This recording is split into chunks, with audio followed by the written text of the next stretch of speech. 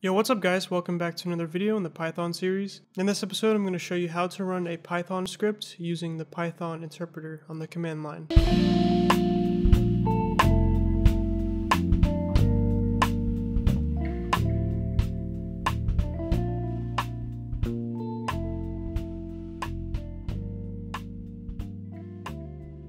Okie dokie, so last episode we learned how to create our first Python program and run it using PyCharm. In this episode, I'm going to show you how you can run it outside of PyCharm using the Python command, which invokes the Python interpreter.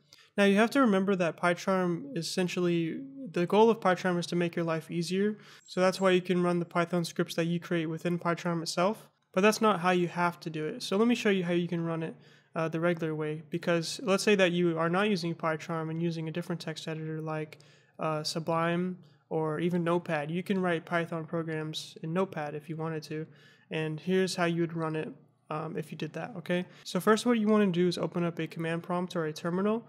The easiest way to do that on Windows is to use PowerShell. So once you have PowerShell open, what you want to do is navigate to the folder that contains the Python file that you want to run. And the easiest way to do that is to get the path of it. So go up here, right click, and do Open in Explorer. And now it's going to open it up within the File Explorer.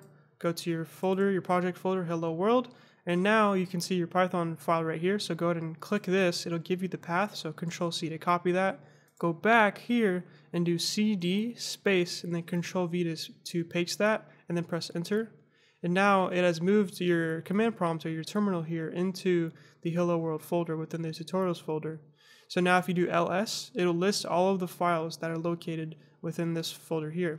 So you can see your Hello World script is right there. So what I've done here are some basic terminal commands that are very, very common for future development for programmers. This is stuff that you're going to learn in the future if you don't know it already. It's okay if you don't know it. Most of the time you're just going to be running it within PyCharm anyway, or a different IDE. But it's helpful to know some basic stuff like how to navigate to different folders using CD, or how to list all of the files within a folder using ls.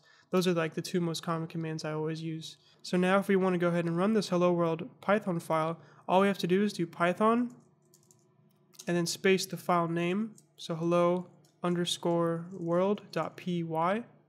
And now there we go. We get the output. Hello world, hello Simpson 69.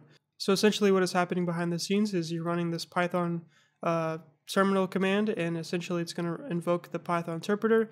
So it's going to read all of your code within the Hello World Python file, and it's going to try interpreting it and then running it. So for example, it's going to start at the top here because programs are run from top to bottom. It's going to come to this line that says print. It's going to interpret this line so it knows how to run the print function because this is part of Python. So it's just going to print that out to the console, and then it's going to go to this one, do the same thing. This one is going to evaluate this arithmetic first, and then it's going to do the same thing. So essentially all you really need to know is that using the Python command, you can run any Python scripts that you create. And that's pretty much it for this episode. Thanks for watching. Now you know how to run Python code using the Python command in a terminal. Alright, so that's it for this video. Thanks for watching. In the description below, I'll leave a link to the code for this episode so you can check it out. You can bookmark it, come back to it later. If you forget any concepts or you just want to review the concepts I taught in this video, I'll mark everything up with comments so you can come back and read the code without having to rewatch the video. Although your reviews are greatly appreciated. So yeah, I'll leave a link for that in the description below, so make sure to check it out. And another thing is I'll leave a link to our Discord server. It's a big community for programmers. You can ask for help on your programming projects if you're stuck on something, or maybe you can get some new friends. If you don't have any friends, there's lots of people here. It's growing really fast. You can find lots of people who are passionate about the same things as you.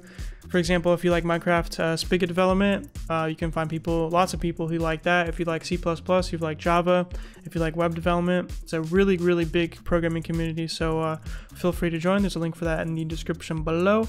And the last thing I want to tell you is that if you want to support this channel, you can click the join button below this video, and you can join this channel as a member for as low as 99 cents a month, and you can cancel at any time. You get some cool perks like early access to all of my new videos, a cool rank on my Discord server like you see right here on the side, YouTube members, and also you get to see yourself on the screen like you see right now. So if that sounds cool to you, feel free to join. If you don't want to, that's fine. If you can't, that's okay too. I really just appreciate you watching the video anyway. And thank you. Thanks a lot. And that's it. So if you like this video, leave a like. If you want to see more, subscribe. And peace.